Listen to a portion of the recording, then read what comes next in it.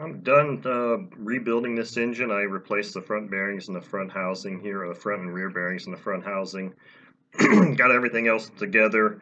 The last step I need to do now is set the valve timing.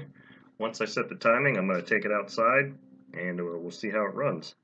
Now these OS engines, the older ones anyway, come with a nice set of feeler gauges. Actually, you get two feeler gauges. One's a 0.1 millimeter and one's a 0.004 millimeter, and I like to call them the go-no-go gauges. The 0.04 I usually set so that it just nips on that. The 0.1 millimeter, when you set this, it should not fit in there. So I'm going to go through the procedure here real quick. First thing we need to do is we need to make sure our crankshaft is at top dead center on the compression stroke, and right now it is, but I'm going to rotate it through so you can see. Hopefully see. Hi Chloe. See that exhaust valve moving.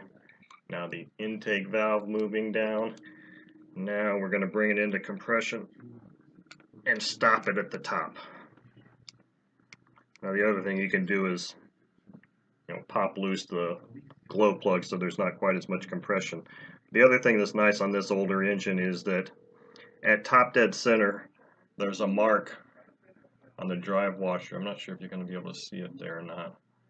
It's like a T. It's really kind of hard to see. A little scribe. But the other thing you can do is these are locked in place with a woodruff key. Let me take this stuff off real quick. The woodruff key is at the bottom of top dead center, opposite of the top of the crank. So that's also another indication where you can tell the woodruff key is right here, and I'm on top dead center now, so I can check my valves.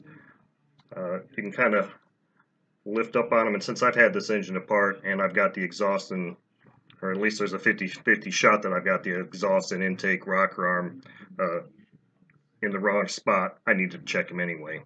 So the first thing we're going to do is I've got a little wrench here, and it just so happens to be a 15/64, so I don't have the metric equivalent.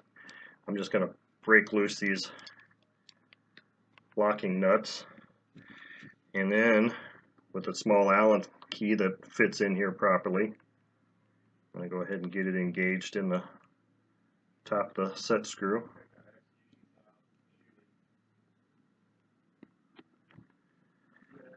And I'm going to insert the 0.004 millimeter feeler gauge.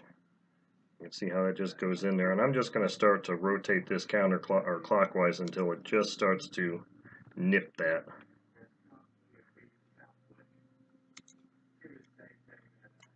That's actually why these things are angled, so you can do it like this. Okay, it's kind of nipping it a little too hard there. Let me back it off just a hair. I just want it to barely be nipping it. And then I'm going to hold this Allen key and retighten the locking nut. Hold it in place. So now I should feel just a small amount of tension when I do that. Now what I call the no-go gauge, the 0.1 millimeter gauge, should not fit in there at all. So that's the proper way to set that intake and the exhaust. This time I'm just going to pop loose the glow plug, and after I set one of them I usually just kind of rotate it through a couple times and then recheck it. Stop at the top, get my no-go gauge, still no-go there, still good there, and I feel a slight nip. Okay, so now I'm going to do the same thing on the exhaust valve.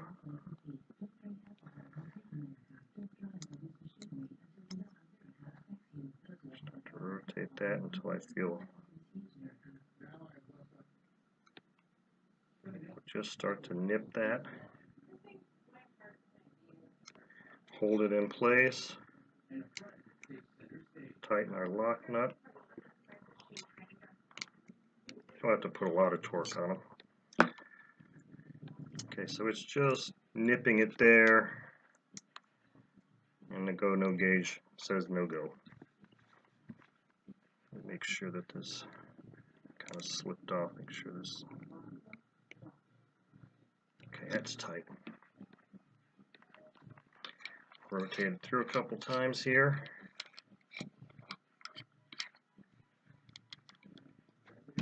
Check them both for no go, no go, no go, go, go.